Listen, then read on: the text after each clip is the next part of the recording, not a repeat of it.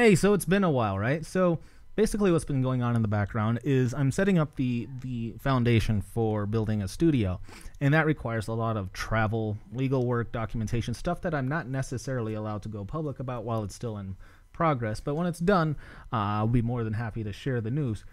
It's been taking a lot of my time. I've been going venue to venue to try to get some support for this. And you might see me in Seattle or San Francisco and stuff like that here and there.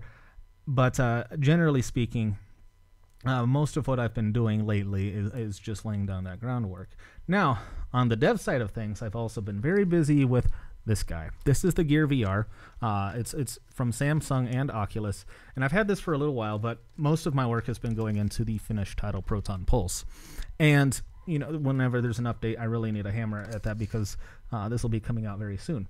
However, Proton Pulse's demo is complete. So, with the little extra time that I have, I'm going to be working on this. Now, you may have recognized this already. This is Vanguard V, and it would be awesome if I could have this on the Gear VR day one.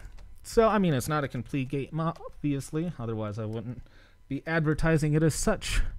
But this is the mobile version. And you'll see that there's like this yellow thing going on here and some blue.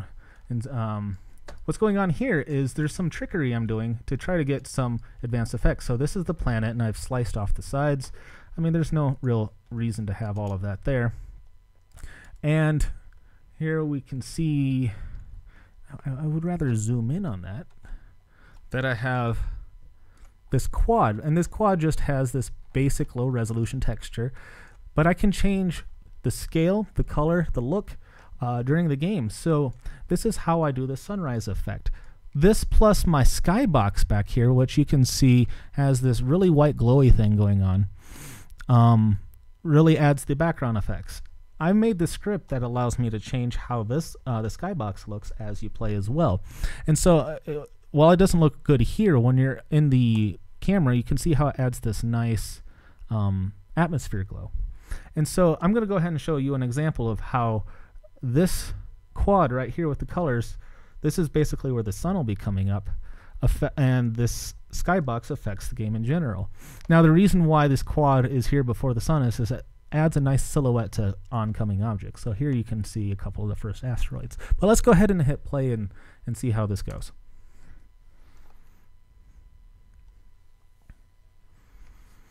All right, so now we're taking off, and you can see it's just this light haze when you start off, and everything's kind of this deep blue. You get the occasional bounce light from an asteroid, and some of these are animated particle effects. But here's the real geometry as we come through, and I'm going to take some damage because I'm not controlling this at the time. But you can see as we progress, this starts to spread, and it gets more and more yellow to orange. Now, as we get through these rocks, and I've adjusted it a little bit so we don't fly into things just during. I start taking out the blue, I add in some more red, and right when the parasites come in is where I really bring in the orange. Now, this is supposed to convey some level of danger and stuff, but it's also a brilliant time to bring in the sun. And so you can see the sun starting to reflect from the bottom, and this is how I'm doing all the atmosphere effects, is just by animating the color and scale of that quad and changing the color of the skybox itself. Now, what's beautiful about that is it's very, very cheap. That quad does have some transparency, so there is some level of expense in that. However, it is also the very last thing that renders, generally. I mean, if I had a lot of overlapping transparencies, that could be a problem. Now, what I'm trying to do, I'm going to go ahead and let this run. What I'm trying to do is to find any little place in here I can to optimize performance. It's running brilliantly on the Gear VR and a lot of Android devices, but there are little areas here and there where it's not so great, and I'd like to smooth those out as best as I can. Let's go ahead and dive in here.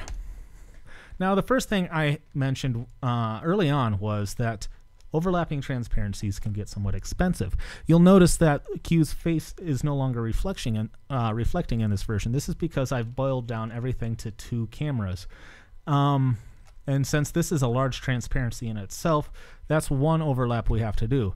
Now, the other thing that we're rendering with transparencies are these UI elements. So this is a transparent quad layered on with this transparent quad.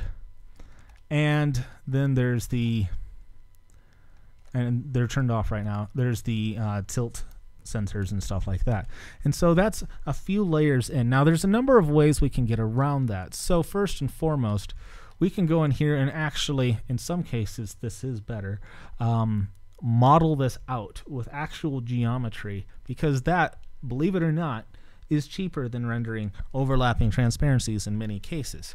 However, with all of these curves and all of these bits, that would take a fair amount of polys to get that level of detail. So what we would want to do is simplify it to something that's a little more angled and stylized to prevent excessive UI poly stuff. Here's the other thing that I'm rendering is this. This guy tilts with you, and this one stays solid. And what these curves up here do is they give you this frame of reference on where the tilt is. So it will never tilt. It also acts as the endpoint for the shot timer. So there's this red ring, and when it meets the green ring, that's when your timed shots go out. Between when it starts and when it ends, you have enough time. You may have enough time to go and target something else, so you can go up to 6 things and blow them all up at once instead of just one thing at a time. Now, this particular mechanic, where it's an automated shooting thing, will be upgraded as you play, so you'll be able to upgrade the timing of it, or how many things you can lock on at once, how fast your rate of fire is, your reload speed, all of that stuff. But for the demo, it's just set to a default level, and that's how it's going to stay for a little while until I can get into the next levels. Now, we are very, very close to moving on to the boss level, to level 2. Some of that pre-production work is behind me on this wall over here, and once this is done, and once I update the demos for the DK2 on Mac and Windows to the latest SDK, I'm moving on, because ultimately we could be polishing this level for years, but it takes it's time to move on, because ultimately, and this is true with every single game shipped. No game shipped is finished. Every game designer wants to just keep working on it, but there's a point where you have to cut it off and keep going. And what's really good is we have level 1 at a playable state. I'm going to call it a demo prototype, whatever you want to call it. But as we progress, technologies will get better. We'll have Unity 5, physically based renders and such. And all of that can be rolled back into level 1. So what you see here may represent what Vanguard V plays like, but it's only going to get better from here. So it's best not to waste too much time on any one area and keep moving forward, so you can develop those technologies and see where you really need to put the polish and time and effort.